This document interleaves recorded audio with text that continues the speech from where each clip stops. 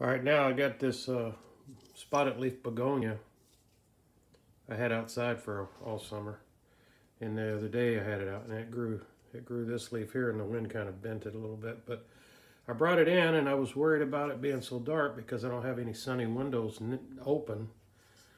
I live in a mobile home, so there's not much light getting in. So I've been putting it under LED lights, and this is the LED lights I'm using. And it's growing good. This leaf just came out. That little spider plant's doing good. It's got new stem coming up in the middle. So what I'm going to do is build a fixture with 3 or 4 of these lights in a row and see what it does on some seedlings and tomatoes and such things for springtime. But I thought I'd share that with you. Thanks for watching.